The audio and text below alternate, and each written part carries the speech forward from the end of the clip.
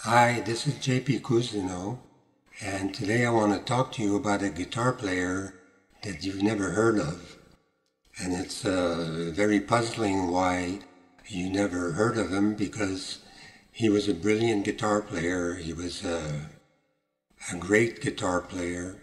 His name was Nelson Symonds, and he's from Montreal. That's where I'm from.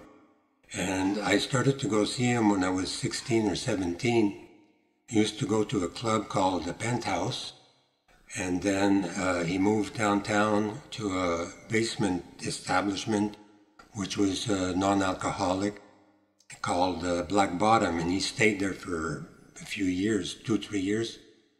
And that's where I saw him the most often. I was there every weekend that I could, by myself or with friends, and I'd always sit as close to him as I could in the first tables. And he had a trio. He had a great trio with Norman Villeneuve on drums and Charlie Biddles on bass. And between sets, he used to sit down with me and we'd talk about music mainly. After a couple of years, I was going there so often that every time I'd come in, they would yell out, "Cousineau!" That felt really good. After a while, he sold me his guitar. The one he was playing at the time was a Gretsch hollow body single pickup jazz guitar, and he wanted to upgrade to a South Salvador model. So when we decided that I would buy his guitar, he said it needed complete refretting. Okay, so he brought it to the luthier, and he got it refretted. And I think I paid less for it than he paid to get it all refretted and spiffied up. That's just the kind of guy that he was. I made a short documentary so more people would know about him. So I hope you enjoy Nelson Symonds.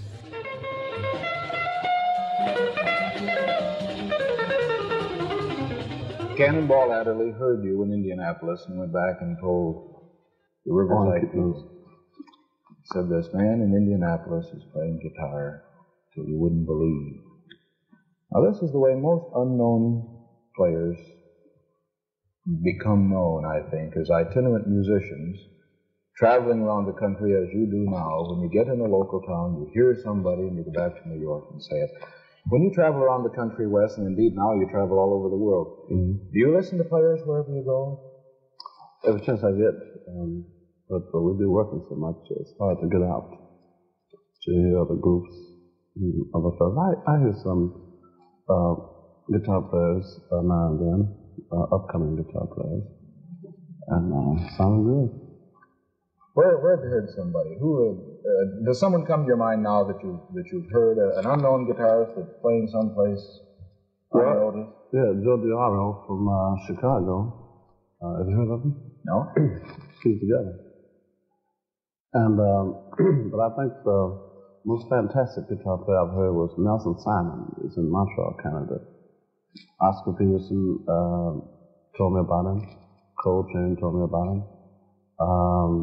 Horace Silver told me about him.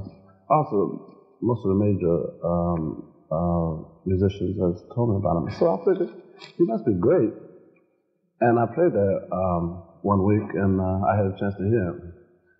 So I couldn't burn my guitar because I was working, you see. Well, that was... If you ever come here, it's over. Oh, really? See, now, you probably don't believe this, do you? No, because I sort of... never doubted you in my life. But I sort of felt like, you could feel like a guy is good, sure. You could excite somebody. That's sort of the way I felt, but it's much more than that. He's got a new approach to the instrument, new direction. For instance, he played chords as fast as a lot of guys play lines. Well, he do this. No. I mean, play them. I mean, he'd make all the changes, all of them. I mean, like if we start off with big changes, he'd continue large changes. Oh, yeah. It's never anything like that. And he's always crying. He's always telling, "Oh, I'm not ready. I can't get myself together." I'm telling him, "Yeah, that's right." It's too much, man. How old a man is he? I don't know, he looked like he's around 31, maybe 29, 30, 31, something like that. But he don't know his own talent. He don't know it. Well, So keep that in mind. Nelson Simon. Nelson Simon in Montreal. Montreal.